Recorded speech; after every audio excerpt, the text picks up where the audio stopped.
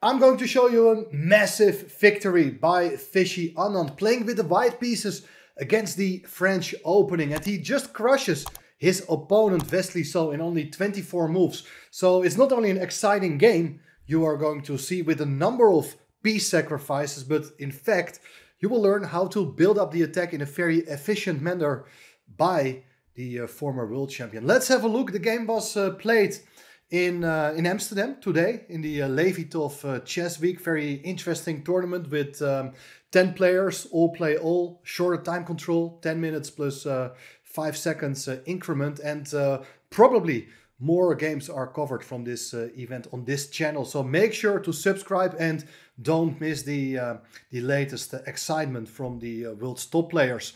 It's the French opening, as I said. Vishy starts with one e4, e6, d4, d5. Knight c3, knight f6, and we have the classical variation, the Steinitz variation, as white advances the pawn, kicks the knight, knight goes back to d7, and white strengthens its center with the move f4. All very well-known theory. c5, knight f3, knight c6. Black is trying to bounce back to challenge the center with both the pawn and the knight on c6, but white is ready for it and supports the pawn on d4 with bishop e3, bishop e7, solid developing move, and white goes queen d2, and black plays a6. So here, first interesting moment, and of course, it's very likely that white is going to castle queenside and black is going to castle on the other side of the board with opposite castled kings. It's going to be a very sharp game, but for those who are new to the French, make sure not to castle here immediately with white, because it runs into the move c4 when black can just close the center. And it seems to me that black is really fast launching its b-pawn, and these pawns, first of all the pawn on b4 will later kick the knight away, but black is really fast building up an attack against the white king. So it's more precise to open the center with the move d takes c5. Black is going to take it back with its knight. And here white played a very subtle move a3. Now you may think, was that really needed? Well, actually not. It's not needed, but white has multiple ideas. For instance, if black would expand here with the move b5, one typical idea is to push the b-pawn to b4 to hit a knight on c5. And now all these pawns are placed on light squares, which makes the bishop on c8 look really bad. So that's one idea of the move a3. After castling kingside, which was played in the game, white doesn't really have to play b4. Now, I mean, black hasn't committed its b-pawn to b5 yet. So it's very, very subtle, but we will see some differences very soon. White instead played here the move queen f2. Very nice and typical idea for these structures. You're attacking the knight on c5 together with the bishop on e3, and also the queen is looking for a way to come over to the king side, not to h4 right now because the bishop on e7 covers that square, but who knows, maybe later on the queen is able to come to either g3 or h4. So black played here the move b6 to support the knight on c5. And the knight is quite well placed. As I said, it can count on the support of that b-pawn. Maybe later the knight can also come in to e4 if it wants, but nothing has to be decided yet. And I think after castling queenside now, black has different ideas. Of course, you got to reckon with some potential problems on the d-file. So queen c7 was played. That's a good move to place the queen there. And now white played a very logical move, bishop d3, bringing the bishop into the game. So all the minor pieces are nicely placed next to each other. The rooks are connected as well. Should also be said that a move like king b1 is always very useful. But bishop d3 was played, and we have a very interesting game with chances for both sides. I mean, it's clear that black really wants to play on the queen side, but also a typical plan here for black was not played in the game.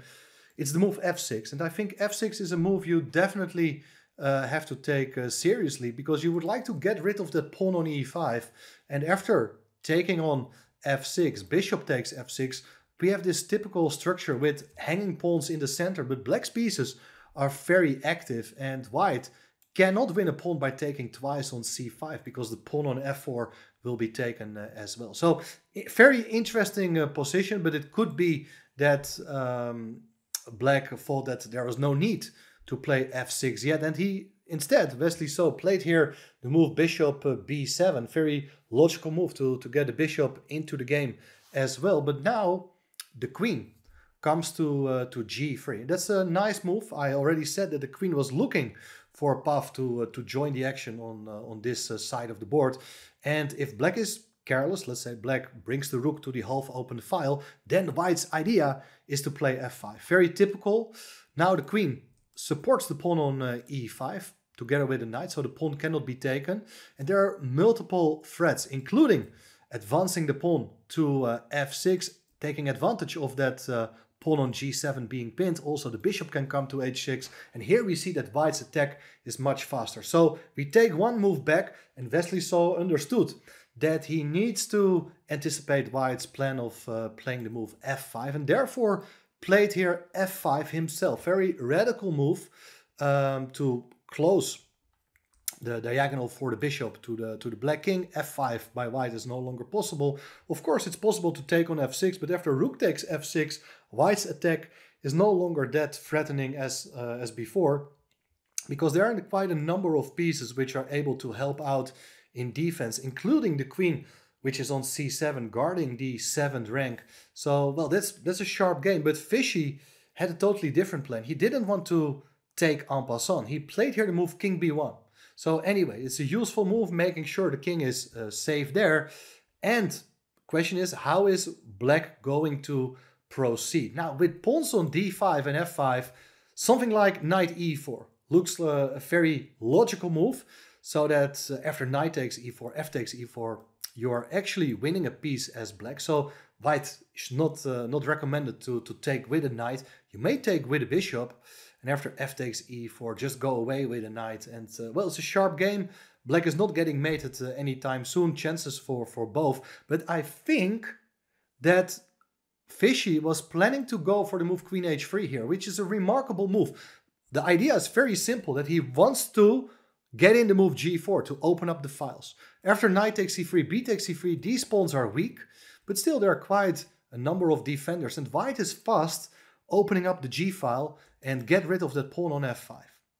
Anyway, this all didn't happen, but I want to give you an idea what is very typical for these lines. Now we are getting back to the game, and we see that b5 was played, and that's actually also a very logical move by black, as in a lot of lines he wants to follow it up with b4. The pawn on a3 is a hook, and that means that files can be opened very soon. But the main drawback now is that white can get rid of that knight on c5. That knight can no longer come into e4. After the exchange of bishop for the knight, the queen comes to h3. And here we see that black's attack is much slower. He went for the move g6 here, which is of course also a weakening move. But if we take it back, we also see that white's idea, one of the ideas, is to play knight g5 with an attack against the pawn on e6. That backward pawn is no longer protected by any of black's pawns, and also there is this mating threat on h7. Therefore, the move g6 is played so that the queen helps defending the pawn on h7. But now white comes with g4. This is the key move. White is faster. After f takes g4, queen takes g4, the attack plays itself. There are two basic ideas which can be merged into one idea, and the idea is very simple. Just launch the h-pawn and try to open the files for your pieces so that your queen and rooks, they are able to hit the black king. In certain cases also bishop takes g6 is an option, or well, the pawn on e6 is hanging as well. Very nice attacking play by white. But instead of taking the pawn on g4, black of course wants to keep the files closed as long as possible. Therefore b4 was played, and now g takes f5. White just ignores that the pawn on b4 is able to capture the knight on c3. which is of course the critical move. But let's say if you take back with the g-pawn, then a move like knight a4 can be played. You're securing the knight, hits the bishop on c5, and later on we will get to see similar attacking motives as in the game, as very soon rooks will come to the g file. Now let's have a look at what happened in the game, because Wesley So played here the move b takes c3, and white continues with f takes g6. It's a piece sacrifice. Piece sacrifice number 1, guys, and this is not the end. We will get to see much more. There are similar ideas here. Again, you can take on e6. If you take on g6 here as black, you may take the pawn on g6, and now all these 3 pawns are no longer there. The next step is just to get a rook to the g file, and that's going to be checkmate very soon. So this is very dangerous. Instead, the move rook a to e8 was played to protect the pawn on e6. And now, very important is that after g takes h7, the king is able to hide in the corner. That's something you should rather avoid. Now the white pieces are no longer able to give a check, and black is able to consolidate its position somehow. But much better, rather than taking the pawn, is to put a rook on g1 first. And that's another sacrifice, because look at this bishop. It can just take the rook, which happened in the game. Bishop takes g1, rook takes g1, and black is a full rook up. But the files are going to be opened very soon. G takes h7 is an idea, obviously. I should cover a couple of options. First of all, a typical idea here is to play h6, with the idea that the g file remains closed. If you take on h6, there's queen g7 and black holds on. So don't do that, but much better instead, and this all didn't happen in the game. Black didn't play h6. There is this move g7. You're hitting the rook on f8. After rook f7, you take on h6, threatening checkmate on h8. Black has to whip off that pawn on g7, but now check on h7, because the rook cannot take the queen because of the pin. King got to go to f8, and now it's queen h8 with check. The king got to give up the protection of the rook. Rook takes g7, and this is just a crushing attack. After king d8, beautiful move here is to sacrifice your queen, and after king takes, you take the queen yourself. White is a rook up. So this is the effect of getting open files for your strongest pieces. You don't need them all, but you need to get your strongest pieces closer to the black king. So instead of playing h6, black decided here to play the move rook takes f4. Basically, he's counting on the fact that after g takes h7, there is once again king h8 and black survives. But this is the moment where piece sacrifice number 3 was executed. After sacrificing first a piece and then the exchange, the rook on g1, now it's time for white to come up with sacrifice number 3, queen takes e6. A fantastic idea to sacrifice the queen, with the point that you are giving a check. Of course, the queen can be taken, was not played in the game. But then there is g takes h7 with double check. And the main point is that now, after the king goes into the corner, there is no black piece, major piece of black guarding the back rank. And that means there's rook g8 with checkmate. Beautiful cooperation between bishop protecting the pawn, pawn protecting the rook. And that's just checkmate. Also, instead of going to h8, if you go to f7, for instance, I just get a new queen. I'm a rook down, but on the next move, something like rook g7 will come. It's a totally crushing attack. There's no convenient way for black to escape. So that's game over.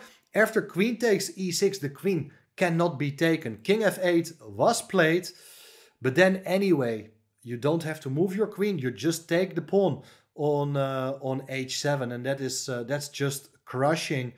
You're threatening to promote the h pawn, and that's basically it. There's not much black can do here. So here Wesley So resigned, and that's fascinating, right? It's not every day you see a top grandmaster with rating 2769 getting crushed in a popular opening like the French. But Viswanathan Anand is the master of the initiative. He used to crush all these opponents with the white pieces against Sicilians or against the French openings in a very nice aggressive style. So I think this is an absolute model game. Let me know in the comments what you think of this game.